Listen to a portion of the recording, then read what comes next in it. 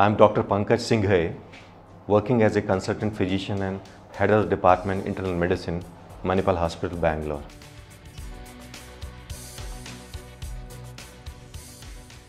Distinction between infectious and non-infectious diseases are: infectious diseases are caused by pathogens or organisms that enter our body or bloodstream, can be transferred from person to person via physical contact, insect bite, or air or water.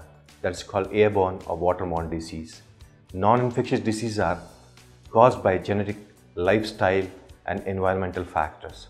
Some examples are diabetes, hypertension, coronary artery disease, stroke, and cancerous condition. These progress slowly but may lead to sudden death. Like example, genetical issues, somebody's family, they have a history of diabetes, hypertension, coronary artery disease, or cancerous condition, we have to screen it out because that may go to the newer generation. And lifestyle, typically nowadays sedentary lifestyle, overuse of this tobacco-induced diseases like cancerous condition, coronary artery disease, and environmental factor, which is difficult to change because occupational thing also contribute to the non-infectious disease. Like occupational disease, like somebody is working in the companies or factories, they have a exposure of the dust, may lead to the allergic response in the lungs and other cancerous condition also.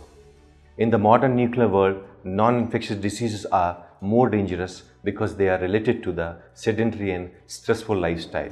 Small percentage of diseases like cancers, such as cervical cancers in female due to the human papillomavirus transmitted sexually.